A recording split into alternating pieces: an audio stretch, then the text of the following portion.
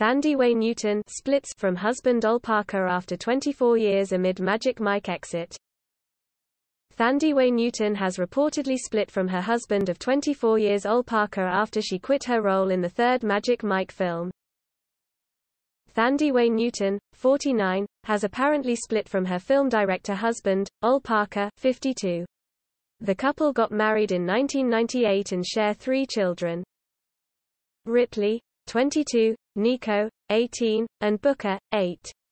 The news comes after Thandiwe quit her role in the third Magic Mike film. A source from the Magic Mike set said, Thandiwe had been acting strange on set, she has been very highly strung. Her apparent breakdown caused so much disruption, it became clear she couldn't play the role.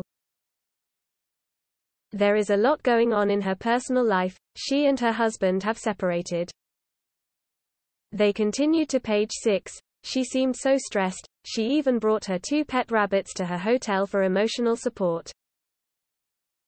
Thandiwe and Ol met in 1995 on the set of BBC drama, In Your Dreams. Back in 2009, the Westworld actress opened up about their first encounter and how she fell in love with the director immediately. She told InStyle magazine, Ol was on set every day and I fell madly in love with him. I'd never experienced that before. Up until then, my relationships had always been more based on people wanting to be with me. When I met Ol, I was dating a really sweet, lovely man and I had to leave him straight away, even though I wasn't even going out with Ol. But as soon as I met Ol, it kind of cut off any other blood vessels to anywhere else. We got married about 2 years later.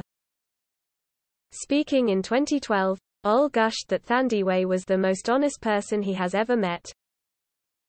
He continued to the Evening Standard, she believes that she's a good person, and all the evidence points to that fact.